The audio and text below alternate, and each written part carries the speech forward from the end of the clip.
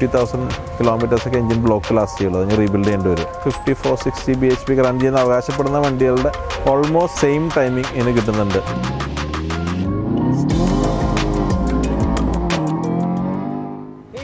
Welcome back to hoping Mallu. എല്ലാവർക്കും നമ്മുടെ പുതിയൊരു വീഡിയോയിലേക്ക് വീണ്ടും സ്വാഗതം. അപ്പോൾ നമ്മളിത് സെക്കൻഡ് പാർട്ടായിട്ടാണ് കണ്ടിട്ടുള്ളത്. കഴിഞ്ഞ വീഡിയോ നമ്മൾ കോഡ് 6 ട്യൂണിങ്ങിലായിരുന്നു.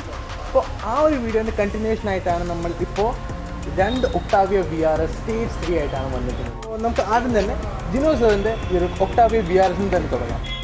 അത് ബേസിക്കലി ഫസ്റ്റ് ചെയ്തിരിക്കുന്ന ടർബോ ആണ്. ടർബോ അപ്ഗ്രേഡറാണ്. IS38. അതെ അതെ, IS38 ടർബോ. പിന്നെ ഇൻ്റർകൂളർ ഉണ്ട്. പിന്നെ ഓയിൽ സർജിൻ്റെ ഇഷ്യൂസ് അപ്ഗ്രേഡ് ടർബോ വരുമ്പോൾ അത് പ്രൊട്ടക്ട് ചെയ്യാൻ വേണ്ടി ഓയിൽ ക്യാച്ച് ക്യാൻ ഉണ്ട്. ഇത് ധാരാളം ഓൾമോസ്റ്റ് എല്ലാ സാധനങ്ങളും അതിനകത്ത് അപ്ഗ്രേഡറാണ്. ഈവൻ പ്ലഗ് മുതൽ ഒരു ഹയർ ഹീറ്റ് റേഞ്ചിൻ്റെ ഒരു പ്ലഗ്, പിന്നെ അതെ സ്പാർക്ക് പ്ലഗ്സ്.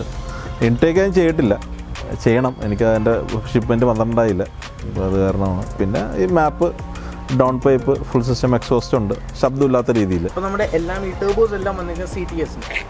അതെ, CTSൻ്റെ ഒരു ഞാനാണ് അവരുടെ ഒഫീഷ്യൽ ഇമ്പോർട്ടർ. പിന്നെ CTSയുടെ ഗുണമെന്ന് വെച്ചാൽ ഒരു 82,000-90,000 rupees IS38 അപ്ഗ്രേഡഡ് ഷാഫ്റ്റ് ആയിട്ടുള്ളതാണ്. ഈ IS38 പ്രശ്നം ഷാഫ്റ്റ് ഒടിഞ്ഞു പോകുന്നൊരു സംഭവമുണ്ട്. അപ്പോൾ അത് ഇതിന് വരില്ല. പക്ഷേ കുറച്ചും കൂടി ലേറ്റ് സ്പൂളായിരിക്കും ടർബോ. പക്ഷേ നല്ല സാറ്റിസ്ഫാക്ടറി റിസൾട്ട്സ് ആണ് ഫോർ ദ പ്രൈസ് യു പേ. ഇതിന് ധാരാളം ഓപ്ഷൻസ് ഉണ്ട്. ഹൈബ്രിഡ് ടർബോസും കാര്യങ്ങളൊക്കെ ഉണ്ട്. അവർക്ക് എൻ്റെ ബോസ് 500 എന്നൊക്കെ പറഞ്ഞ്. പക്ഷേ അതിൻ്റെ ഒരു ആവശ്യം എനിക്ക് തോന്നിയില്ല.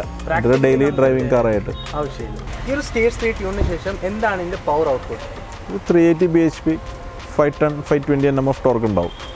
എൻ്റെ ഡെയിലി ഡ്രൈവറായിട്ട് യൂസ് ചെയ്യുന്ന വണ്ടിയാണ്. അത്ര മതി എനിക്ക്. പിന്നെ നമ്മൾ സസ്പെൻഷനിൽ എന്തെങ്കിലും രീതിയിലുള്ള സസ്പെൻഷൻ കോയിൽ ഓവേഴ്സ് ആയിട്ട് അപ്ഗ്രേഡ് ചെയ്യാനുള്ളൊരു പ്ലാനിലാണ് ഞാൻ. ഇപ്പോൾ തൽക്കാലം സ്പ്രിങ്സിലാണ് ഓടുന്നത്. ഞാൻ ഒട്ടും സാറ്റിസ്ഫൈഡ് അല്ല. ലോവറിംഗ് സ്പ്രിങ്സ് കംഫർട്ട് ആണോ അതോ? നേരത്തെ എനിക്ക് സെയിം ഒരു ഒക്ടാവിയ 1.8 years ഉണ്ട്, ബ്ലാക്ക് കളർ. അത് ഡ്രാഗ് സ്പെക്കായിരുന്നു. ഡ്രാഗിലെല്ലാം പങ്കെടുക്കുമായിരുന്നു. സെക്കൻഡും എല്ലാം അടിച്ചിട്ടില്ല പല പ്രാവശ്യം. IS38 turbo, same spec. അതിനകത്ത് കോയിൽ ഓവേഴ്സ് ആയിരുന്നു. KWയുടെ സ്ട്രീറ്റ് കംഫർട്ടായിരുന്നു. ഭയങ്കരമായിട്ട് ട്യൂണബിൾ ആയിരുന്നു. വളരെയധികം സാറ്റിസ്ഫൈഡ് ആയിരുന്നു ഹാൻഡ്ലിങ് എല്ലാത്തിലും. ഇതിനകത്ത് ഇറങ്ങുന്ന കോബ്രയുടെ ലോവറിംഗ് സ്പ്രിങ്സ് ആണ്. പക്ഷേ ഞങ്ങൾക്ക് വേറെ Rs230 ഉണ്ട് ബാംഗ്ലൂർ. അതിനകത്ത് ബാക്ക് മറ്റേ ഇപ്പോൾ D2 സസ്പെൻഷൻ ആക്കി. പക്ഷേ ബാക്ക് ഇപ്പോൾ ഇട്ടിട്ടും ബാക്ക് ആണ് എനിക്ക് കൂടുതൽ ബെറ്റർ ആയിട്ട് എനിക്ക് ഫീൽ ചെയ്തിരിക്കുന്നത് ഈ കമ്പാരിറ്റീവ്ലി. മോശം ആയിട്ടല്ല ഞാൻ പറയുന്നത്, ഡ്രൈവിംഗ് കംഫർട്ട്, കോർണറൊക്കെ ചെയ്യുമ്പോൾ. പക്ഷേ അത് കാരണം D2 സസ്പെൻഷൻ കോയിൽ ഓവേഴ്സിലോട്ട് ഞാൻ പോവുകയാണ്. ഗിയർ ബോക്സിൽ എന്തെങ്കിലും അപ്ഗ്രേഡ് ചെയ്തിട്ടുണ്ടോ? ഗിയർ ബോക്സ് മാപ്പ് മാത്രമേ ചെയ്തിട്ടുള്ളൂ, സ്റ്റേജ് 3. പിന്നെ മൗണ്ടൊക്കെ അപ്ഗ്രേഡ് ചെയ്തിട്ടുണ്ട്. ഗിയർ ബോക്സ് മൗണ്ട് ഈ വീൽ ഹോപ്പിംഗ് വരെ ആയിരിക്കാം ലോഞ്ച് ചെയ്യുമ്പോൾ. ലോഞ്ച് അധികം ചെയ്യാറില്ല ഞാൻ, എന്നാൽ പോലും പവർ ഉള്ളപ്പോൾ. കറക്റ്റ്. ഇനി നമ്മൾ ടയേഴ്സിനെ പറ്റി ടയേഴ്സും വീൽസും ഏതാണ് ഇപ്പോൾ റൺ ചെയ്യുന്നത്? ഞാൻ ഇപ്പോൾ റൺ ചെയ്യുന്ന സ്പാർക്കോൻ്റെ വീൽസാണ്. പിന്നെ മിഷലിൻ പൈലറ്റ് സ്പോർട്ട് 4 ടയേഴ്സാണ്. ഈ സ്പാർക്കോൻ്റെ ഈ വീല് സെലക്ട് ചെയ്യാനുള്ള കാരണം ഒന്ന് വളരെ വില കുറവായിരുന്നു. രണ്ടാമത്തെ കാര്യം വെയിറ്റ് വളരെ കുറവാണ്. സ്റ്റോക്ക് വീലിനെക്കാട്ട് ഒരു 2 കിലോ വെച്ച് ഓരോ വീലിനും കുറവുണ്ടായിരുന്നു. നമ്മൾ ഈ ലോ പ്രൊഫൈൽ ടയർസ് കറന്റ് നമ്മൾ ഈ കേരളത്തിൽ ഓടിക്കുമ്പോൾ നമുക്ക് എന്തെങ്കിലും എൻ്റെ ഇത് ലോ പ്രൊഫൈലായിട്ടല്ല വെച്ചിട്ട്, അൾട്രാ ലോ പ്രൊഫൈലല്ല എൻ്റെ. അക്സെപ്റ്റബിൾ ലെവൽ പ്രൊഫൈലിലാണ് ഞാൻ ഓടിക്കുന്നത്. കാരണം എന്തായാലും എവിടെയെങ്കിലും തട്ടി മുട്ടിപ്പൊട്ടൊക്കെ ചെയ്യും ടയർ. ലോ പ്രൊഫൈൽ ഒരു എടുത്തിനും പറ്റില്ല, നമ്മുടെ റോഡ്സിന് പറ്റുന്നതല്ല ലോ പ്രൊഫൈൽ. പിന്നെ ഒരു പ്രോപ്പർ ഒരു സസ്പെൻഷൻ അപ്ഗ്രേഡ് ഇല്ലെങ്കിൽ എപ്പോഴും ഒരു മരത്തിലുള്ള ഇരിക്കുന്നൊരു ഫീലായിരിക്കും. ലോ പ്രൊഫൈൽ ടയേഴ്സ് വിത്ത് ലോവറിംഗ് സ്പ്രിങ്സ്. അതെ അതെ. ഇനി നമുക്ക് ഈ ഒരു 230ലേക്ക് പോകാം. അതെ. അപ്പം നമ്മുടെ മുമ്പിൽ ഇപ്പോൾ രണ്ടും ഒരു കമ്പാരിസൺ പോലെ ഒരു 230ഉം 245ഉം ഉണ്ട്. ബോത്ത് ആ സ്റ്റേജ് 3 അതെ അല്ലേ? അപ്പോൾ നമുക്ക് ഇനി 230ൻ്റെ ഒരു സ്പെക്കിനെ പറ്റി സംസാരിക്കാം. എന്തൊക്കെയാണ് നമ്മൾ ഇതിൽ മോഡ് ചെയ്തേക്കുന്നത്? സിമിലർ മോഡ്സ് തന്നെയാണ്. ഇതിനകത്ത് എക്സ്ട്രാ ആയിട്ടുള്ളത് ഫ്യൂവൽ പമ്പ് അപ്ഗ്രേഡ് ഉണ്ട്. പിന്നെ അത് കൂടാതെ ഇൻടേക്ക് ഉണ്ട് APRൻ്റെ. അത് മാറ്റി ഒരു റേസിംഗ് ലൈനിൻ്റെ ഒരു ഇൻടേക്കിൽ വെക്കാനുള്ളൊരു പ്ലാനിലാണ്. കാരണം ഇത് നമ്മൾ ഡ്രാഗിന് വേണ്ടി എൻ്റെ ഓണർ താല്പര്യപ്പെടുന്ന ഒരാളാണ്. അപ്പോൾ അതിന് വേണ്ടി സ്ഥിരമായിട്ട് ബിൽഡപ്പ് അങ്ങനെ അപ്ഗ്രേഡ് ചെയ്തിരിക്കുകയാണ് എൻ്റെ ഡ്രാഗിൻ്റെ ഒരു. അതെ അതെ അതെ അതെ. അപ്പോൾ അതേപോലെ തന്നെ നമുക്ക് ഒരുപാട് കാർബൺ ഫിനിഷസ് കാണാൻ കഴിയും. എല്ലാം നമുക്ക് ഇൻഹൗസ് ചെയ്താണോ അതോ? അല്ല, നമ്മൾ ഓരോ സ്ഥലത്ത് ചെയ്യിപ്പിക്കുന്നതാണ്. അത് ഓണറിൻ്റെ ഒരു താല്പര്യമായിരുന്നു. കാരണം ഞാൻ എഞ്ചിൻ കവർ പോലും വെച്ചിട്ടില്ല, കൂടുതൽ കൂളിംഗ് കിട്ടാൻ വേണ്ടി. പുള്ളി ഒരു ഭംഗിക്ക് വേണ്ടി. കാരണം APRൻ്റെ ഇൻടേക്ക് കാർബൺ ഫൈബറാണ്. അപ്പം അത് കാരണം അതായിട്ട് മാച്ച് ചെയ്ത് പോകാൻ വേണ്ടി പുള്ളി ചെയ്തതാണ്. നമുക്ക് 230ൻ്റെ പവർ ഫിഗേഴ്സ് എന്താണ്? സിമിലർ സെയിം തന്നെയാണ്. 380, 500 ഇത് റൺ ചെയ്യുന്നത്. ബട്ട് ടൈമിംഗ് വെച്ച് കമ്പാരിസൺ ചെയ്യുകയാണെന്നുണ്ടെങ്കിൽ ഇപ്പോൾ ഇന്ത്യയിലുള്ള ഹൈബ്രിഡ് ടർബോ Rs230 ഒരു 54-60 bhp റൺ ചെയ്യുന്ന അവകാശപ്പെടുന്ന വണ്ടികളുടെ ഓൾമോസ്റ്റ് സെയിം ടൈമിംഗ് ഇതിന് കിട്ടുന്നുണ്ട്. Quarter mile 100 to 200, 0 to 100. 0 to 100 റഫ്ലി around 5.6, 5.7 ആണ് എൻ്റെ ഓർമ്മ. നമ്മുടെ എറണാകുളത്ത് തന്നെ ടെസ്റ്റ് ചെയ്തിട്ട്, പക്ഷേ അതിപ്പോഴും 91 ഒക്ടേൻ മാപ്പൊക്കെ തന്നെ റൺ ചെയ്യുന്നത്. ഇപ്പോൾ കൂടുതൽ ബെറ്റർ ഫ്യൂലുള്ളതാണ്, അതിനുള്ള കസ്റ്റമൈസ് ട്യൂൺസ് നമ്മളതിനകത്ത് വർക്ക് ചെയ്യേണ്ടിരിക്കുക വണ്ടിക്ക് വേണ്ടി. കാരണം അത് നെക്സ്റ്റ് ഡ്രാഗ് ഈവനിൽ പങ്കെടുക്കണമെന്നുള്ളതാണ് പുള്ളിയുടെ ഒരു ആഗ്രഹം. അപ്പോൾ ഒരു 400 ഹോഴ്സസ് പ്രൊഡ്യൂസ് ചെയ്യുന്ന ഒരു വണ്ടിയായിട്ട് നമുക്ക് ഇപ്പോഴും അതെ അതെ കോമ്പറ്റീഷൻ. അതെ അതെ നമ്മൾ ഈ ഒരു വണ്ടിയിൽ അതേ സെയിം വീൽസും ടയർസും ആണ്. അതെ അതെ അതെ. അപ്പോൾ ഈ ഒരു വണ്ടിയിൽ എന്താണ് നമ്മൾ സസ്പെൻഷൻ റൺ ചെയ്യുന്നത്? ഇതിനകത്ത് ഈ ബാക്കിൻ്റെ ലോവറിംഗ് സ്പ്രിങ്സ് ആണ് ഫോർ ദ ടൈം ബീങ്. പിന്നെ അത് കൂടാതെ ഇതിനകത്ത് ഇപ്പോൾ BFIയുടെ engine mount, gear box mount പോലുള്ള സാധനങ്ങളെല്ലാം ഓർഡർ ചെയ്തിട്ടുണ്ട്.